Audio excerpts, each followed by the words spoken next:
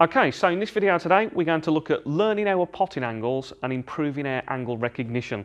So I think it's very common when players first start out that they actually prefer to leave less angle on the object ball because they find that easier to judge.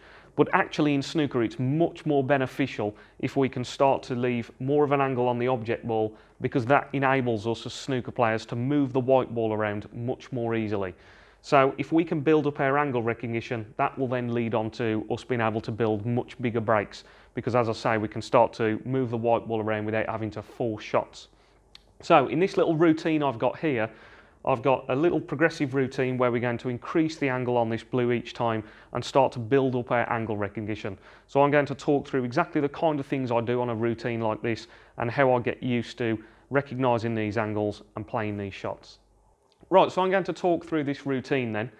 And at first I've got the white set up nice and straight on the blue, so I've got a perfectly straight shot.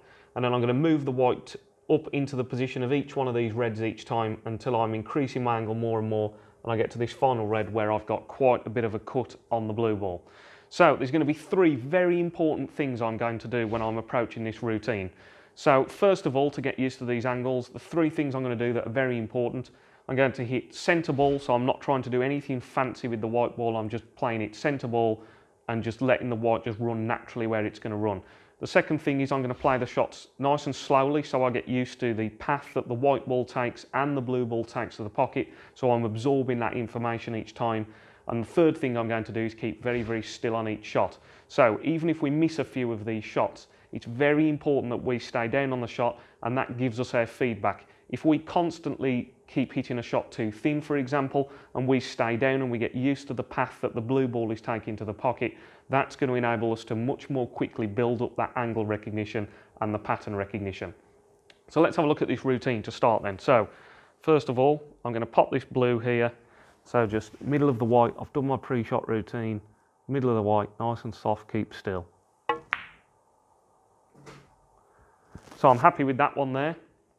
So I'm going to go around and get the blue out and move my white to the next position. Okay, so I've successfully potted that first shot. Now I've moved my white onto this next position here. I'm going to do exactly the same thing. So middle of the white, trying to stand behind what I think is the line of aim. And then centre of the white, keep nice and still, nice and soft. So I've tracked the blue ball to the pocket, and I'm happy again that I've successfully made that shot. Moving on to the next position.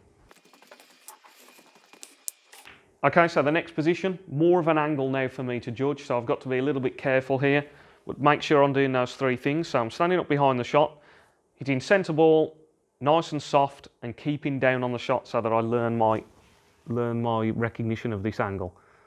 So again, nice and still. And the blues ball's gone in. Not too worried about what that white is doing. I'm trying to build up my angle recognition here. So the white's run around the table. I played the shot nice and slow. Watch that blue on the way to the pocket to build up my recognition of the angles. Let's move on to the next one.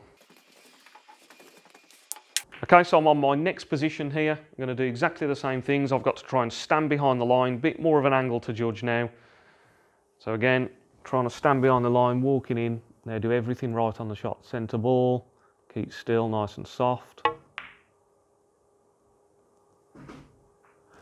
And I've successfully made that shot as well, so on to the next position. So on my final position now, got quite a big angle on this blue now, so this is where I've got to really start trusting that I've picked the correct line in this standing position, and then do all of my things to start recognising the path that the object ball is taking to the pocket.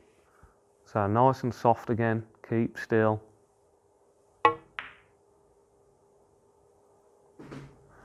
So I successfully potted all of those balls there. Now obviously at first when you're starting to build up your angle recognition, of course we're going to miss a few of these shots. We're going to hit shots too thick or too thin. So we're going to, each time when you struggle on one of these areas, you can set the shot back up again until you can start to get 3 shots in a row. Once you can get 3 shots in a row, you can move on to the next position and then slowly start to build up your angle recognition. So first, just remember that you're always only competing against yourself, nobody else, so you just need to write down your best scores. So In each position, you want to get 3 shots correct and then move on to the next one. So you're always competing against yourself. Don't worry what other people are doing. Just try to beat your personal best each time. So as always, if you did enjoy this video, please remember to give the video a like. If you want to offer a little bit of extra support to these videos so I can spend more time filming and editing, then you can do that on Patreon, and the link for that is in the description below. For anybody that's interested in any one-to-one coaching sessions, the link to my website and my email address is also in the description. And as always, please remember to subscribe to these videos because that just helps me to keep this content coming. As always, thanks for watching. Cheers.